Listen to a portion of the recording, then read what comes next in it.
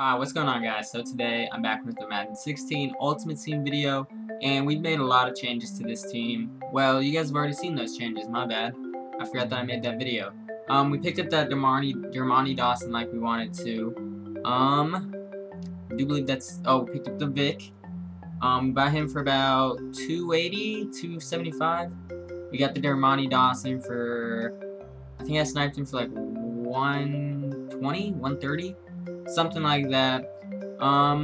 We also sold Lawrence Taylor, picked up the Sean Lee, and I think that's all for the improvements for the team. But we are, for the next player that we are going to pick up, we're going to pick up the 99 Larry Allen. I've been working on those solo challenges on my other account. I have 2 sets of them left, so about 32 of them. They should be done tomorrow or today, sometime then, but we are going to pick up the 99 Larry Allen, sell this Chester dude. Then we will have a pretty monstrous offensive line. I've already played one game with this team, how it is right now, and I'm telling you, this team blocks like crazy. It's insane how well this team blocks. But yeah, I think that we have a couple new cards that came out yesterday or the day before. Let me check MUT head real quick just to make sure though. Alright guys, so yes, we did have a card that came out yesterday. Well, a couple of them.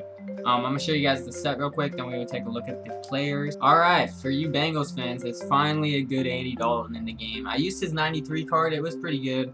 Right around the time that Andrew Luck and Andy Dalton came out, but then I sold Andy Dalton, got the Andrew Luck. Derek Wolf also has a new card. We'll take a look at Andy Dalton's stats after we take a look at all these cards. So Derek Wolf's going about 80k. I don't know if he's selling for that. That's just the amount that he's up for right now. He's got an 88 speed, 99 strength, 95 acceleration, 99 tackling, 99 block shedding. My bad. It's like 5:50 in the morning. 84 power move, 63 finesse, 90 play rec. He looks like a pretty solid left end, but comparing him to Jason Taylor, actually this Derek Wolf beats him in almost everything. It's just Jason Taylor's a monster. He's got 99 finesse move too, so I like finesse dudes on the outside. Jason Taylor's a monster for me. He's got 90 speed, 99 finesse, 90 play rec. He's got 97 excel. He really doesn't miss tackles or anything, so that 87 tackle doesn't really matter, to be honest. But yeah, that's the Derek Wolf card. The next card that we're going to be looking at is Tony Jefferson.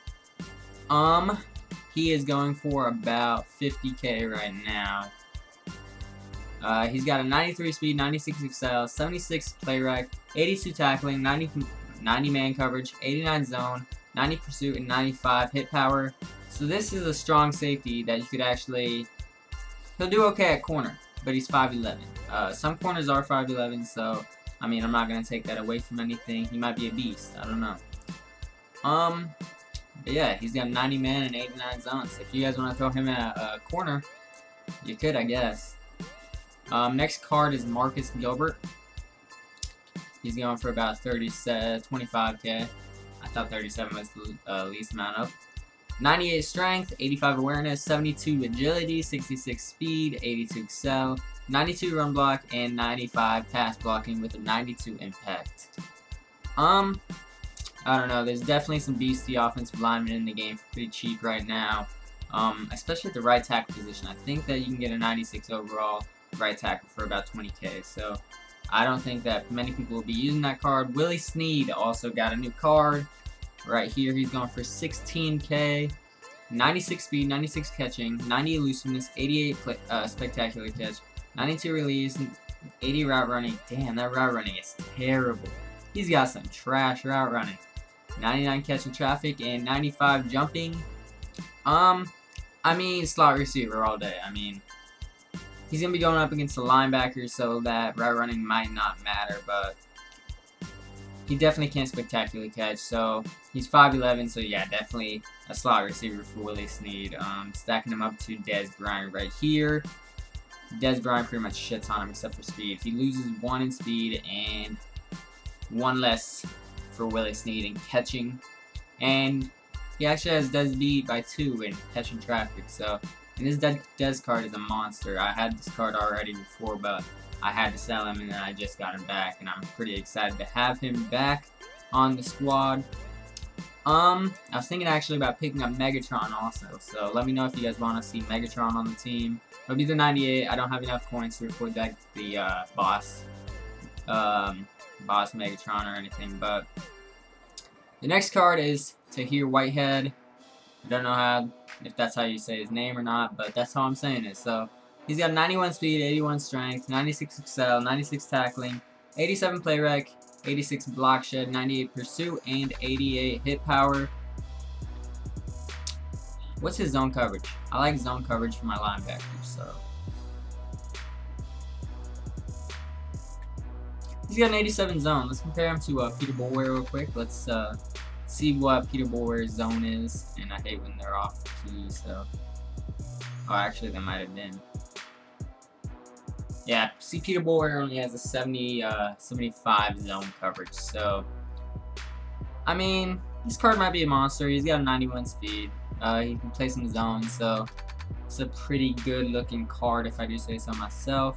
We're gonna go ahead and look at this Andy Dalton real quick, and then we'll go ahead and get on out of here. Alright, so there is 2 Andy Daltons up for about 250k. I'm gonna look at his price on MUT real quick, just to see what he's actually selling for, so I can give you guys a good price. So actually, guys, about 2 hours ago, he did actually sell for 250k. So that's pretty surprising, because Carson Palmer wasn't even that much up in price the first day that he came out, and Andy Dalton's really not that more different than Carson Palmer. I think actually Carson Palmer is better than Andy Dalton. But yeah, Andy Dalton has an 84 speed, 89 awareness, 99 throw power, 99 short, 96 mid, 95 deep, 85 play action, and 91 throw on the run. We're going to compare him to Vic. He just shits on Vic. I mean, everybody shits on Vic just because of his quote-unquote bad accuracy. I mean, Vic has always had like good accuracy whenever I've watched him, so I don't understand what these stats mean, but that's kind of how he stacks up against Vic. Yeah, his hair matches the card.